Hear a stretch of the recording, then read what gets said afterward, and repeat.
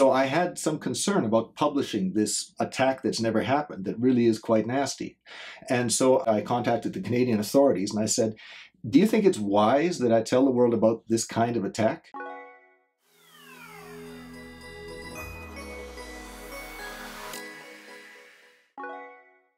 Hello and welcome to Waterfall's Industrial Security Institute.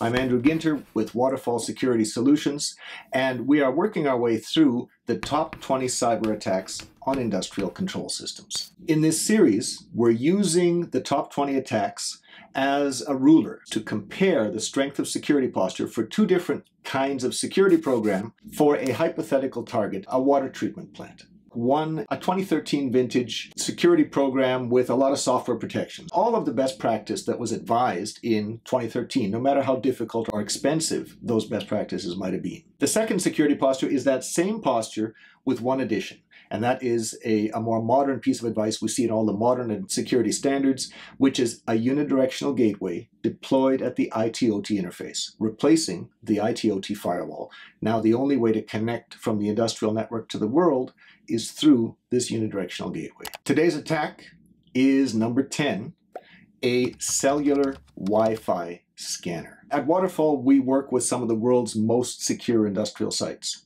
These sites are deeply suspicious of wireless networks. Why? Because of this kind of attack I'm about to describe. People often ask, these attacks, these top 20, did they come from real life? Are they based on real incidents? This one is not.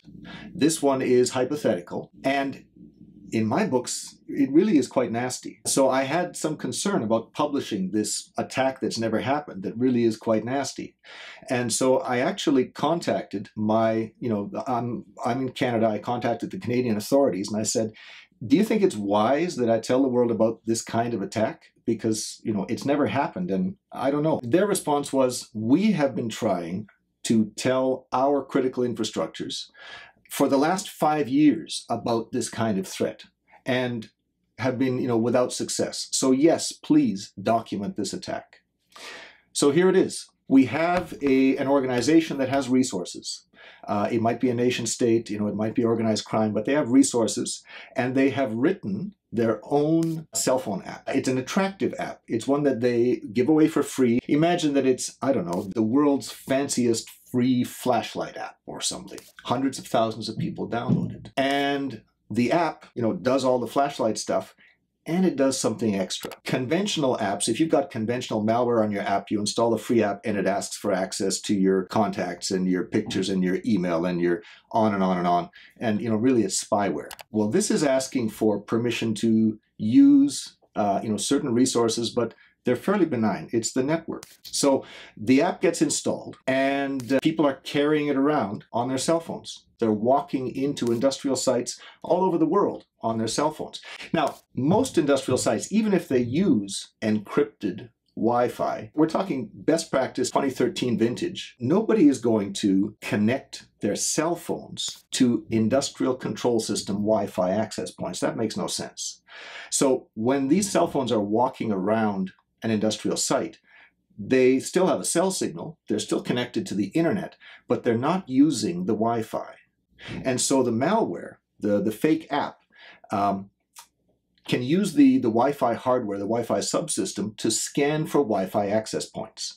And when it finds Wi-Fi access points, presumably all of which are encrypted, that's 2013 best practice, when it finds these access points, it records the GPS location, the access point name, and the strength of signal. And it sends to a command and control center on the internet. And so these attackers in their command and control center are building up an inventory of all of the world's Wi-Fi access points everywhere, encrypted or not. And now, when they decide to target somebody for, attack number 9, a sophisticated commodities market manipulation attack, when they decide to target someone, all they have to do is figure out where their target is located. Go to their database and say, okay, our target is this water treatment plant. There are 17 Wi-Fi access points within the boundaries of the water treatment plant. Now they can launch spear phishing attacks. They do their homework, they research their targets, they put together very well-crafted emails, and they tease out from these victims the passwords, the encryption credentials for the Wi-Fi access points. Now, the next time anyone, doesn't have to be the same person, anyone carries a compromised cell phone into those targets, the cell phone can raise an alert. You know, this is the malware. They send out to all of their hundreds of thousands of cell phones, whenever you come close to this GPS location, send me an alert. The command and control center gets the alert, I'm close. What do you want me to do? They look around and say, well, we've got credentials for 6 networks, let's try them. They interact remotely over the internet with the malicious software on the cell phone. They find that they're close to 3 of the networks, they use the credentials, they get into the industrial Wi-Fi using the stolen credentials through the cell phone that has been innocently carried into the site. Now they're inside the control system. They can drop remote access Trojans, they can drop ransomware, they can do what they wish. They're inside. They may have to look around, find credentials, they may have to do some work once they're inside. It may take several visits to do this, but they're in. In terms of sophistication, this is a very sophisticated attack. These people understand cyber hacking. They've built their own compromised cell phone app. That's a significant investment. They've made it attractive enough that people want to download it. That's a significant investment. They know how to manipulate these things remotely. They got a command and control center. You know, these people know what they're doing. Now, at this point, we have not determined what they're doing to the industrial control system. The range of sophistication there can range from, simple, drop a bunch of ransomware and steal money, to complex, which is, find PLCs, cause malfunctions, damage equipment, cripple a critical infrastructure. And so there's a whole range of consequences here, from almost certainly a plant shutdown. Ransomware is going to shut your plant down, to much more serious equipment damage or conceivably even safety issues. So we're using this attack to measure the strength of security program, to compare the strength of 2 security programs. The ruler that we're using is, does the security program reliably defeat this class of attack?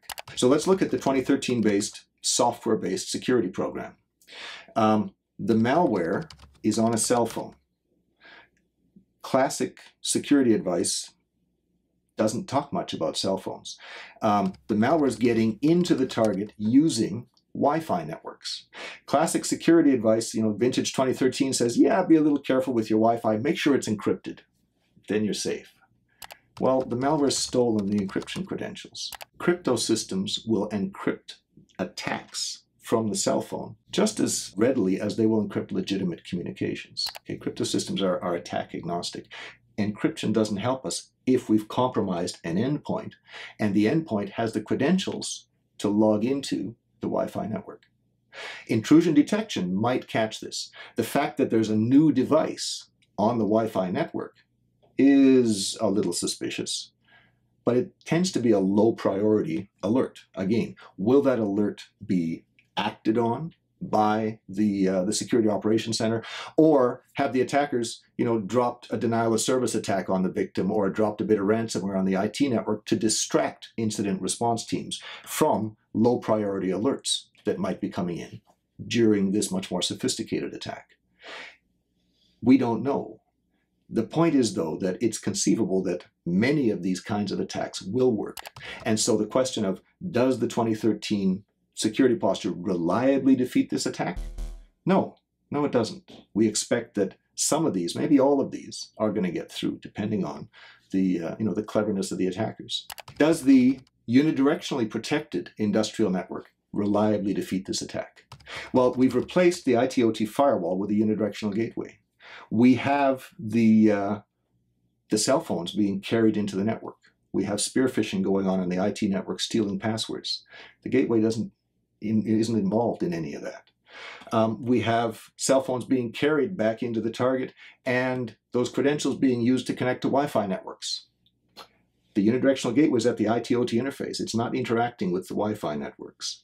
We have the internet being used to route command and control through the cell phone into the Wi-Fi, into the target network, to interactively drop malware, drop ransomware, do whatever. Again, it's bypassed the gateway. These Wi-Fi access points, because because we've carried this attack tool physically through the security perimeter, the gateway is part of the security perimeter.